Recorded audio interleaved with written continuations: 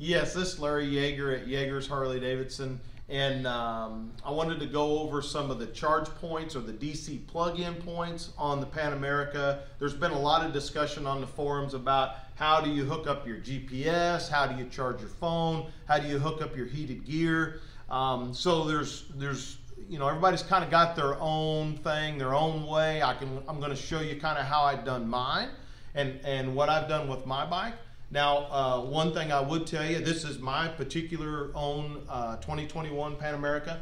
Harley Davidson has had some updates that has improved some of this and made changes to these points. So I would highly suggest for you to get it to your dealer, have them put the most current update in it, and that way you know you're as current as you can be. So to start off with, what I'm going to talk about is this charge point right up here on the side of the speedometer. So at the speedometer here, I'm going to unplug this. This is a USB-C port, is what they call that. Okay, so that's where it plugs in right there. And I use this for a phone charger. If I can find the slot here, I'll be real good. There we go, right there. So I use this for a phone charger for what I do. Okay, so this port is not live when the motorcycle is shut off. It is live when the motorcycle is running. Okay, so that's a key element there. If you've got an older a download on your BCM, it was not live. Okay, so that was one of the updates. So that's a critical update. So like right now, I've got it plugged in. I've got it plugged into my phone. I'm going to turn my switch on and it will pop up and you will see that it is charging. You can see the lightning bolt right there. So right now it's charging, whether just with the ignition on. You start it, it's still going to be charging. So this is a really good charge point, charging your phone while you're riding down the road. Okay. So what I've done for my because I have a separate Garmin Zumo XT, which I'm really happy with, and I have powered it differently. Okay, so what I chose to do on mine was I powered it directly to the battery. I've heard a lot of discussion about that. You know, so the negative with that is I have to turn it off. You know, I got to power it up and power it off myself. It doesn't power up and power off and on with the motorcycle. But I haven't had an issue with that. I've been happy with that. It just seemed to me like it was easier to do that routing. So basically the battery on this motorcycle, if you haven't figured that out, is down here underneath the front of the skid pan, right down front. So what I did was I put when I bought my Garmin Zumo, it come with all the standard mounting, and I put the standard mounting on there. I run the power cord right down the handlebars, right down to the frame, all the way down here through behind the radiator and directly down to the battery. So it's fused, it's hooked up directly, you know, and I can turn it on right here, and my Garmin comes on, and it's powered by itself. Okay. And it will be on, and then then I have to remember to shut it off when I turn the motorcycle off. If I take off, I got to shut it off, which for me has not been a problem. So that's what I chose to do. I'll show you another thing. Another way you can power up a GPS if you choose. That works pretty good. I know I've seen other people on other forums that are doing this, and it's working well.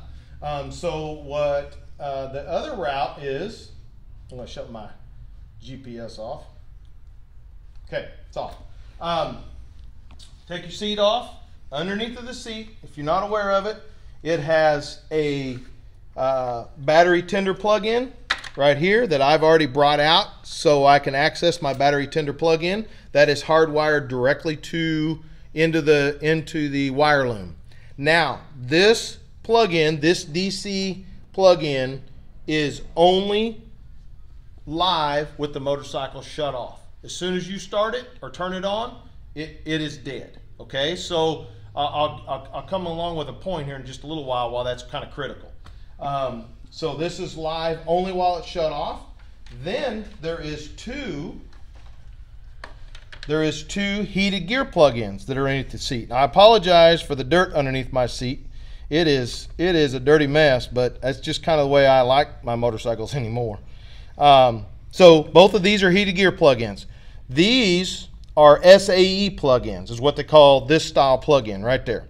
So that'd be the SAE plug-in. It is live whether the motorcycle is on or off. Okay, so it's live all the time. What I have seen people do with their Garmin or any GPS as far as that goes is they take an SAE adapter to a DC adapter, just like that. They plug that into their heated gear plug-in, and then they will run their GPS wire underneath of their fuel tank, right down the frame tube, all the way down underneath the tank, and plug it into this. And that way they've got switched, well, actually, I take that back. That would be hot all the time because that is hot constantly. And I got a way to test that for you.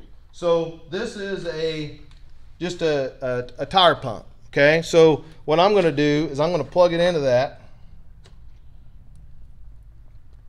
Okay, correction.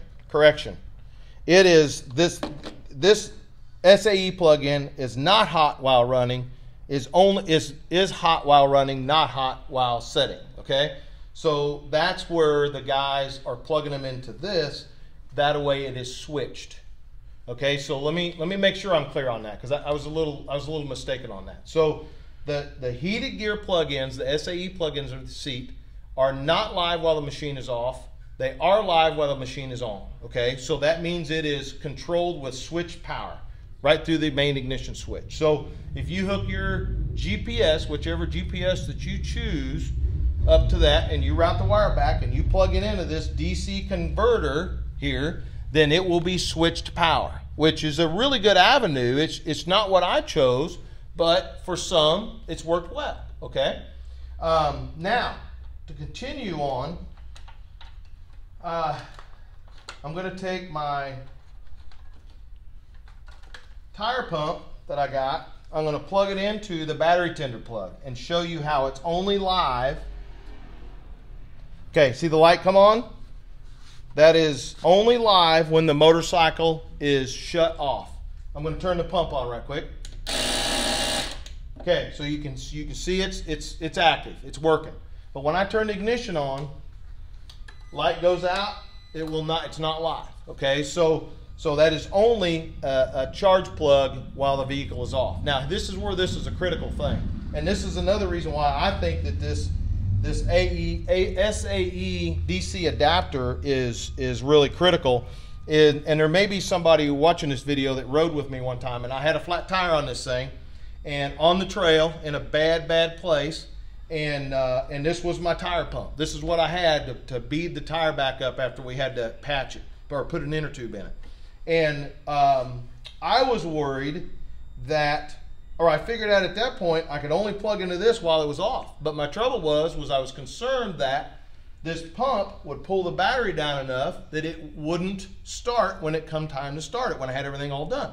So that is where having the access to this SAE plug converted to the DC would be handy, because you can take your tire pump, plug it into here, start the motorcycle, your pump is live, your battery is charging because it's idling, so hopefully then you won't pull the battery down enough or it won't start.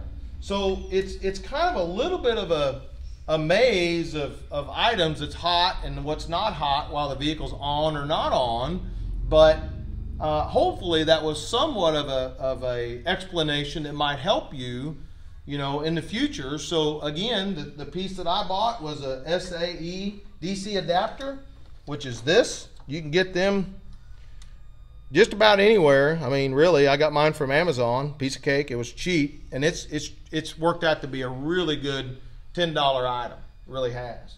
And you can hook up your Garmin or your GPS however you wish. If you go directly to the battery, if you go to this, either way, and then your phone charge will work right off of the plug-in right up there when it's running. So it's really a pretty good setup once you get it all figured out. And we can put a link in the description to that, right? Absolutely. Okay. Yeah, we'll do that. We'll put a link to this SAE DC adapter for you, and then we can get you one also for the USB-C for the cord for an Apple phone, which is what I use. But we'll have that on there, and maybe that'll be helpful. I hope that helps you guys, and I hope you enjoy your Pan Americas. Thank you.